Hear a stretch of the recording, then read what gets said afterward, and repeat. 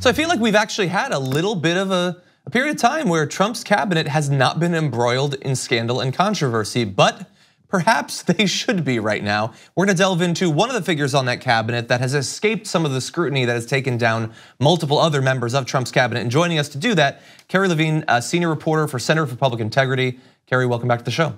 Thanks very much for having me. Glad to have you here, and I enjoyed your recent reporting on Wilbur Ross and some of his ethical and potentially legal issues, and I would love to have the audience better understand that. So, one of the big issues apparently has to do with divesting a significant chunk of his assets, correct? That's right. Wilbur Ross, when he took office, had agreed to divest assets by certain dates. And over the last couple of years, it's come out repeatedly that there were assets that perhaps he didn't realize he owned, that he should have disclosed and divested, or assets he was supposed to divest by certain dates and divested later than that. And he's attributed those to inadvertent errors, but they're starting to pile up for him.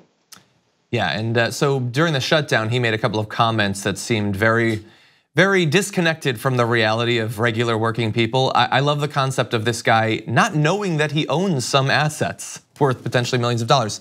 So I guess my question is, when it comes to not divesting, obviously he is in an important position, Commerce Secretary. Right. Do we have reason to believe that some of the actions he has taken as secretary have benefited him financially because of his continued ownership of these assets? Well, I think that's the billion-dollar question. There's a bunch of things kind of coming into play here. One is that he's a cabinet level official. He's involved at very high levels in trade and tariff negotiations and other things. And so it starts getting into these very technical questions about, well, what is a particular matter that could have a direct and predictable effect on his financial interests? Has he participated in anything like this? If ethics officials had realized he still owns some of these assets, would they have told him to recuse from things that he didn't recuse from?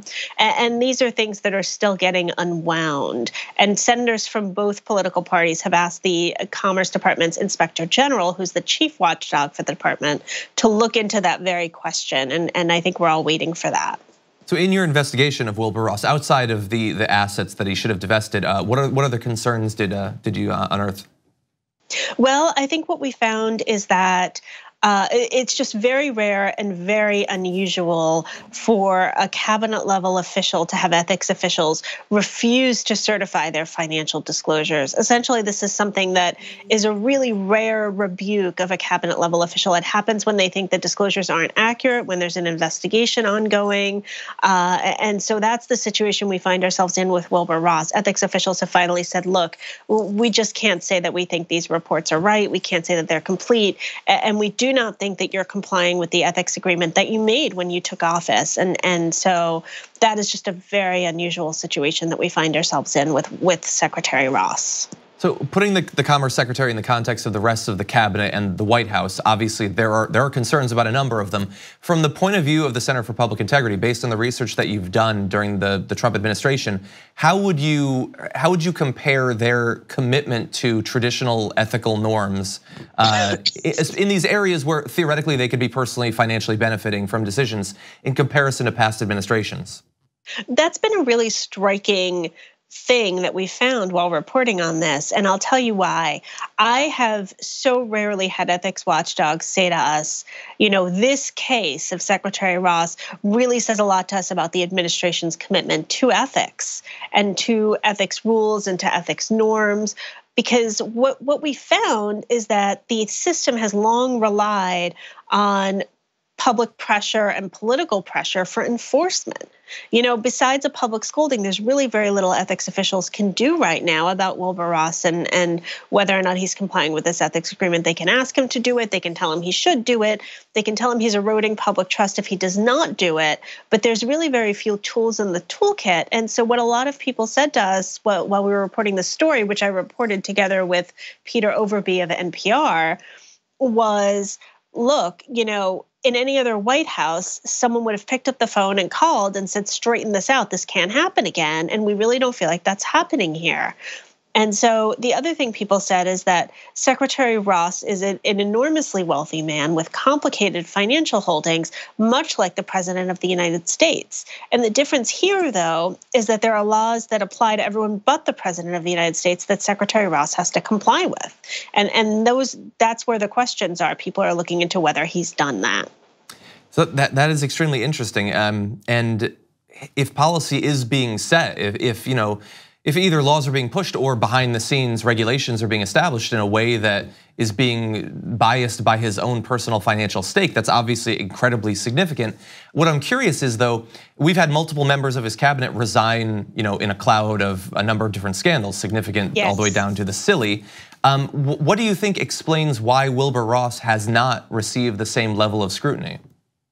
I think that his disclosure issues are really a little wonky. They're for people like me who like sitting there combing through dozens of pages of disclosures of companies named like alphabet soup, right? Your average person is going to be much more interested in a scandal over whether someone used a private jet on the government dime. And so I think that these just don't get as much attention because people think that they're kind of technical and boring. But it's interesting because ethics watchdogs are absolutely raising the alarm saying the Wilbur Ross case really should get more attention. And the reason is because these issues go to the heart of why we have ethics rules for government officials.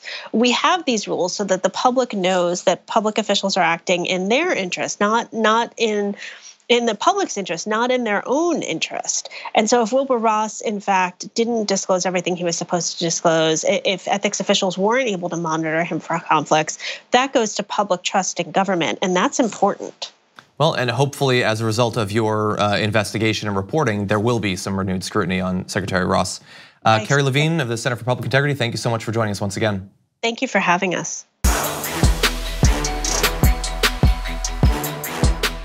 Thank you very much for watching this clip from the Damage Report. If you liked it, don't forget to subscribe to this channel and ring the bell on YouTube to get notifications of our new videos. And of course, you can catch the full Damage Report live every weekday at 1 p.m. Eastern, 10 a.m. Pacific on TYT Network on YouTube TV.